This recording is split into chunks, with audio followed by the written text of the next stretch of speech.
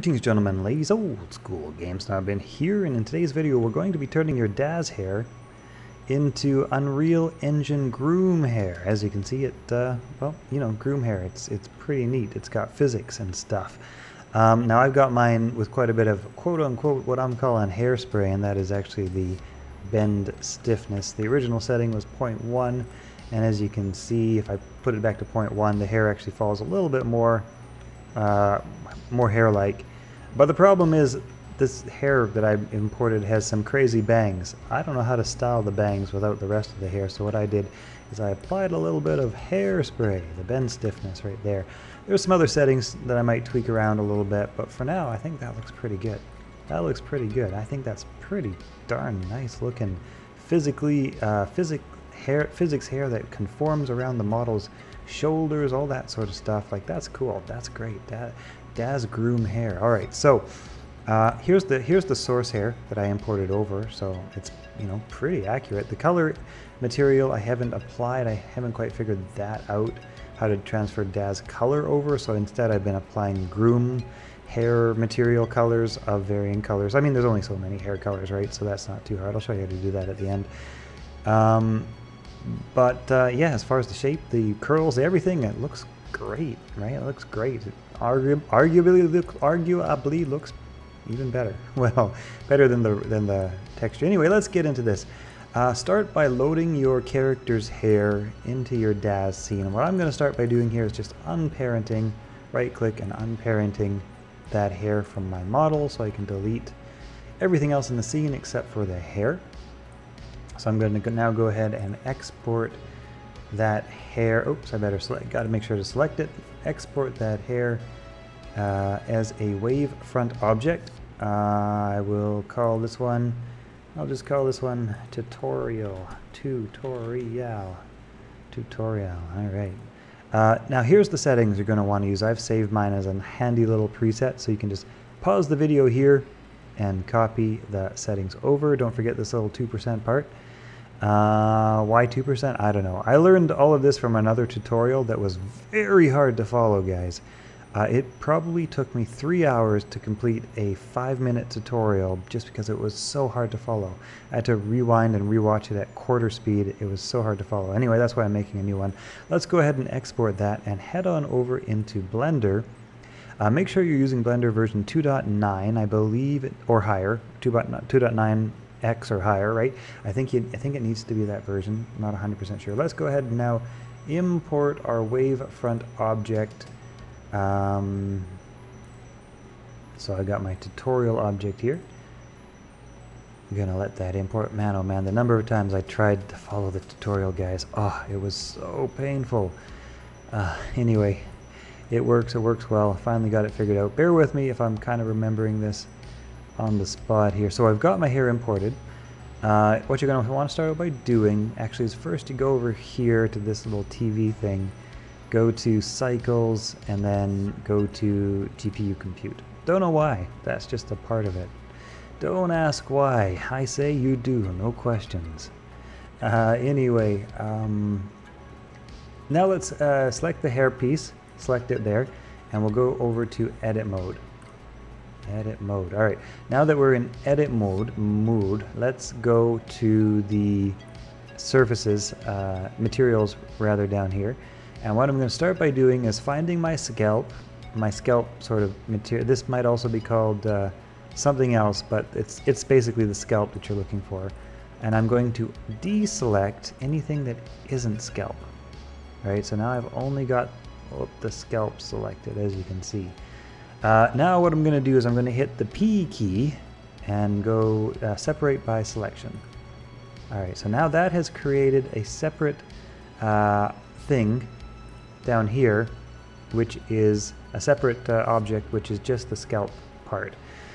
So now go back into object mode and make sure you have your separated part, the one that we just made, the one down below. You can see if you select that one, it's the rest of the it's the whole thing that we just separated from, and here we select that one, it's just the scalp. So from the scalp part, we're going to want to select the anything that isn't the scalp. You might have a bunch of other things in there. If you do, that's okay. Just minus them all away and just leave the scalp. All right, so now that we've got only the scalp selected, select both of these components. I believe you have to select from the scalp to the main hair piece, not the other way around.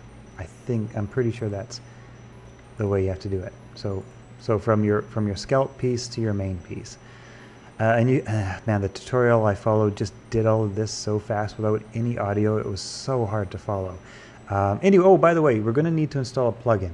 We're going to need, so I will link this in the description below. This is the plugin that we're going to need. You just need to grab the zip file Hair Converter 2.1.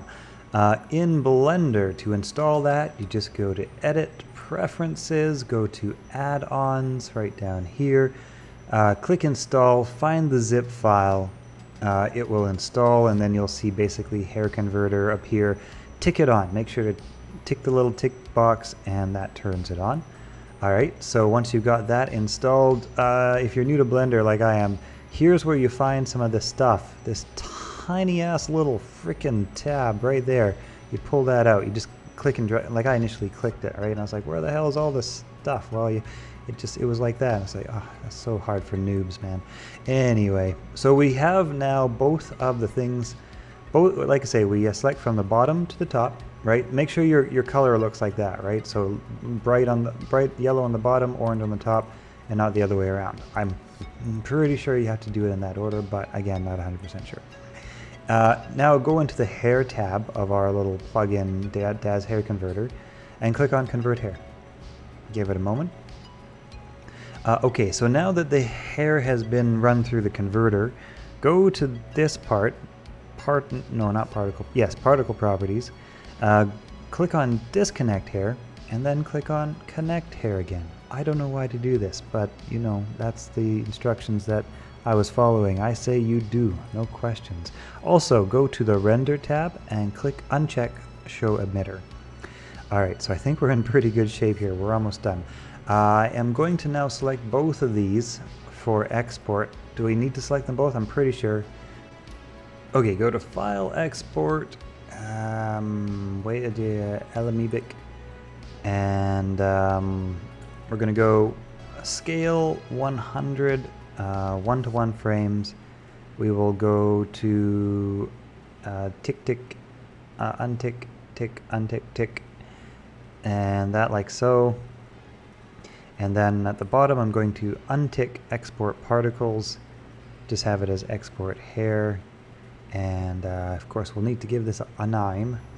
We'll just call this tutorial 2, since my first tutorial attempt failed because I did something wrong. So this is the edited version. Okay, back in Unreal Engine, right click, import some, import your Alembic, I don't even know how to say that, tutorial 2 ABC file. What we're going to do here is we're going to set the rotation to 90 on the X and -1 on the Y. Why? I don't know. Just do. Alright, that's it. Now we've got our Groom hair imported. There you go. Looking pretty good, pretty nice, pretty fine, pretty keen. And yeah, okay, so as far as materials go, I don't know. Here's what I've been doing for materials in the meantime. I picked up a content pack of Groom hair from the Unreal Engine Marketplace, and they have a bunch of materials in there. So what I've been doing is I've just been going to the some of the hairstyle color options in there, and I've just basically been putting it in like so. Where do we put it in? We put it into, was it just the materials part? I think so. Yeah, that was it. All right, so I don't know how to do custom materials. I don't know much about materials. So like I say, I think I spent $50 on a hair pack of Groom hair, and you know how there's only so many hair colors, right? Blondes and brunettes and all sorts of different, you know, colors, but only so many. So I mean, unless you're doing some funky stuff like some cyberpunk neon hair stuff, you can probably get away with buying a hair pack and then just, you know, choosing whatever material suits your purpose. There we go. There's a bit of a nice red one.